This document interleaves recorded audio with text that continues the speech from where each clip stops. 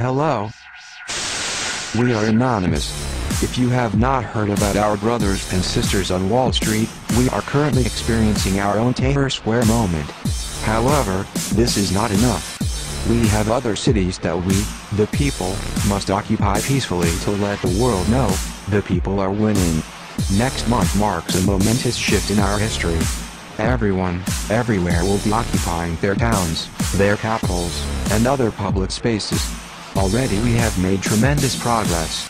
In just a little over a week, Occupy initiatives have sprung up in over 30 US cities. This is now bigger than you, or me.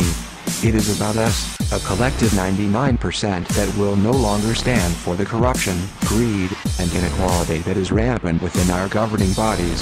Spread this message like the plague. On this memorable occasion, we will carry forth our own passive resistance against the machine which keeps us down. On this day, we will occupy LA, with it bringing the wave of resistance to the West Coast. This is part of a global movement.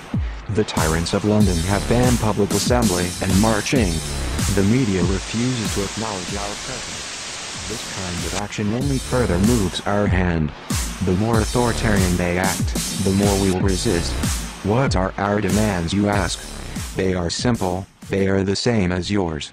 We do not forgive, we do not forget, we are silent no more.